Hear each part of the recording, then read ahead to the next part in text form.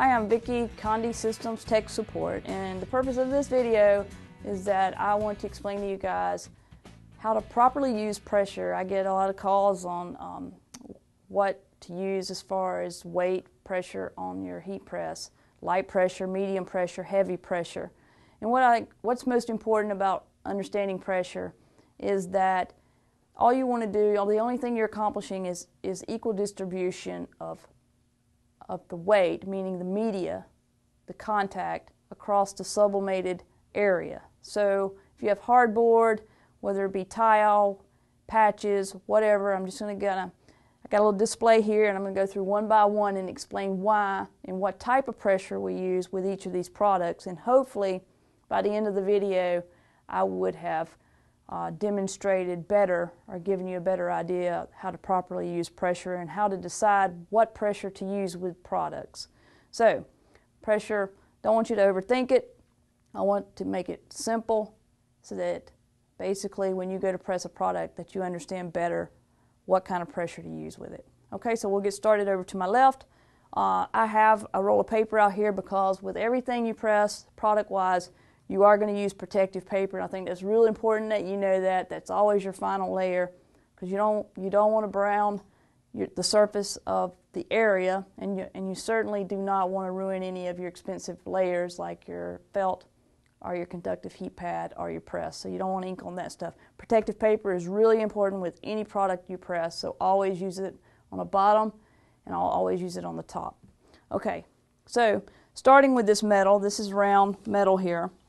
This is a very flat surface, and anything that's flat has no indentions in it or textured areas. Most cases, most always, you're going to use medium pressure.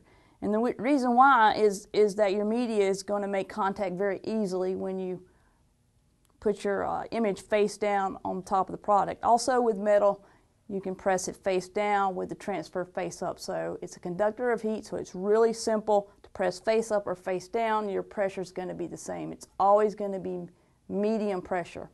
So medium pressure is just making sure that anywhere where you have ink on the media, that it is covering the surface with equal weight of your sublimatable area. Okay, so that's medium pressure. All right, right here I have a puzzle.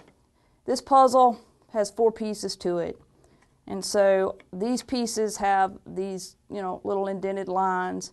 So you might want to use maybe just a tidge more than medium pressure, but medium pressure is good because you want to make sure you make it, the ink makes it to where these indentions are. So the purpose of that is making sure that when you place your transfer, which is your media, face down on a product, and you apply the pressure, that you're applying enough pressure that you get contact in these creased areas. Okay, so you don't want any light spots. Light and dark spots means you don't have equal distribution of weight across that surface. Light and dark will always, most cases, mean that you don't have a good amount of pressure on that product. Okay, so also this is another hardboard. Very smooth surface, real easy to do, just like the metal. You're going to do it face up, always with your pre-press. But when you lay your transfer down, this is a very flat surface. Medium pressure is all you're going to need. Make sure that your media is contacting every area of this substrate. So go to the duration, look online for our times and temperatures, but as far as pressure goes, medium pressure is all you need. This is a little more complicated of a product, and the reason I say why, these are patches. These patches have a really thick seam around them.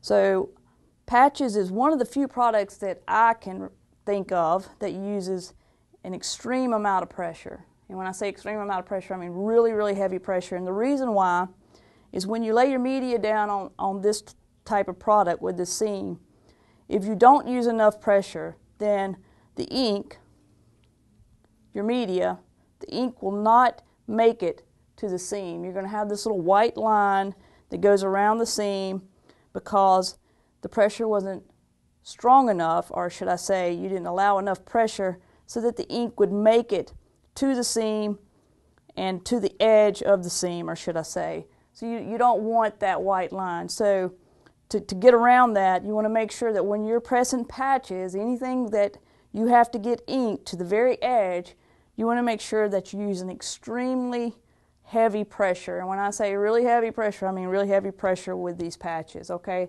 So it's one of the few products that we use heavy pressure with. So if you just think logic with pressure, I think you'll be okay. Just think about getting that ink to the edge and across the surface of your substrate. That's what's really important. So we're going to move on to this cover here. This is one of our notebook covers. And like with this notebook cover and with some of our neoprene, very similar to neoprene, you have these little hemmed seams, okay? These hemmed seams, of course, are very challenging because when you create a seam, you actually have an indented area where the thread is. So it's not real smooth where that thread is, okay? So we get the call where, okay, it doesn't quite make it. You see this little white area where that seam is. So if you think about getting ink to that seam so that you don't see that white area, you probably want to apply a little more heavier pressure with something like this where you have a seam. Anything that has textured or indented areas, if you don't use enough pressure, you're going to see where the actual media, the ink, doesn't make it all the way to the seam to cover those areas. So think of pressure with something like this. Need a little more force, not as heavy as the patch, but a little more force. Yes, you can use too much pressure where you have blowouts, so you just use a little logic. Think about it in terms of how much pressure am I going to need to mesh these areas and get the ink all the way to the edge. Okay, so we're going to move on over to tile. Tile is, we sell several different types of tile. Some of our tile we do face up, some of our tile we do face down, so make sure you follow the instructions on that. The two tile that I have here that I want to demonstrate here, the reason I picked this is because we do these face down. If you're not sure which ones to do face up or face down, make sure that you follow the instructions based on your product number. These tile we do face down because there's not a lot of high ridges on the back.